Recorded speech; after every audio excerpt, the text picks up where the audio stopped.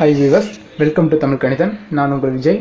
நம்ம இதுவரைக்கும் 2018ல நடந்த குரூப் 2 எக்ஸாமோட மேக்ஸ் क्वेश्चन ஃபுல்லா part 3 வரைக்கும் பார்த்திருக்கோம். இன்னைக்கு பார்க்க போறது part 4. சோ அந்த மூணு பார்ட்டுமே நீங்க பார்க்கணும்னா கீழ டிஸ்கிரிப்ஷன்ல கொடுத்திருக்கேன். அத நீங்க பாத்துங்க.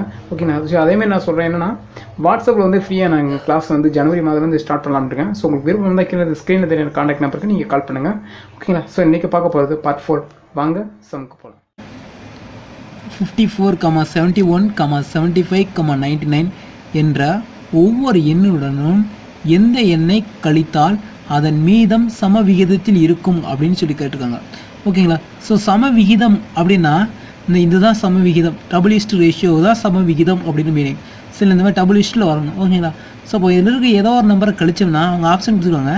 இந்த இருக்கிற ஆப்ஷன்ஸில் ஒவ்வொரு நம்பரையும் நம்ம கழிச்சு பார்த்தோம்னா சம விகிதமாக மாறணும் அப்படிங்கிறாங்க. ஸோ அப்படி நம்ம எந்த ஆப்ஷனை கழிச்ச சம விகிதம் இருக்குன்னா சி ஆப்ஷன் 3 கழிச்சா தான் சம விகிதத்தில் வருது. ஓகேங்களா? ஸோ எப்படின்னு பார்ப்போம். இந்த 3 வச்சு ஒவ்வொரு நம்பருமே கழிக்கணும். 54 3 கழிச்சுன்னா 51, 72 3 கழிச்சுன்னா 68, 75 3 கழிச்சுன்னா 72, 99 3 கழிச்சுன்னா 96. ஸோ இப்போ வந்து கண்டிப்பாக சம விகிதத்தில் இருக்குது. எப்படின்னா இது 51 வச்சு 68, இது டபுள் இஸ்ட்டு வச்சுக்கணும் 72:96. ஸோ இந்த மாதிரி இருந்துச்சுன்னா சம விகிதத்தில் இருக்கான்னு நம்ம செக் பண்ணிக்கணும்னா இது ரெண்டோட பெருக்குத்தொகை வந்து இது ரெண்டோட பெருக்குத்தொகைக்கு ஈக்குவலாக இருக்கும். இல்லைங்களா? அப்போ 62ஓட பெருக்குத்தொகை இந்த 68 72ஓட இது ரெண்டு பெருக்குத்தொகை வந்து 51 96 பெருக்குத்தொகைக்கு ஈக்குவலாக இருக்கும். ஸோ அப்படி நீங்கள் மல்டிபிள் பண்ணி பார்த்தீங்கன்னா ஈக்குவலாக இருக்கும். ஸோ அப்படி இருந்துச்சுன்னா அது வந்து சம விகிதம். ஸோ எந்த ஆப்ஷனை கழிச்சா சம விகிதத்தில் இருக்குன்னா ஆப்ஷன் சி 3 கழிச்சா தான் அந்த எண்கள் சம விகிதத்தில் இருக்குது அப்படின்னு சொல்கிறாங்க. ஸோ அடுத்த கொஸ்டின் பாருங்கள்.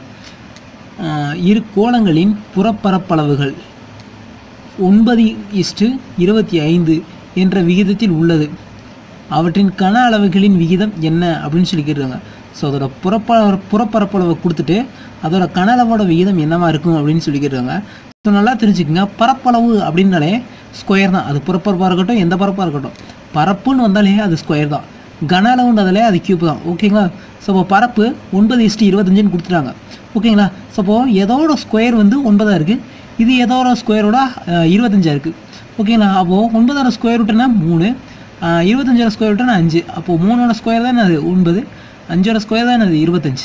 ஸோ இதோட கனளவு தான் இங்கே இருக்குங்க. கனவுனா என்ன சொன்னேன், கியூப்னு நான் சொல்லிட்டேன். ஸோ அப்போது 3 கியூப் அளவு 27:25.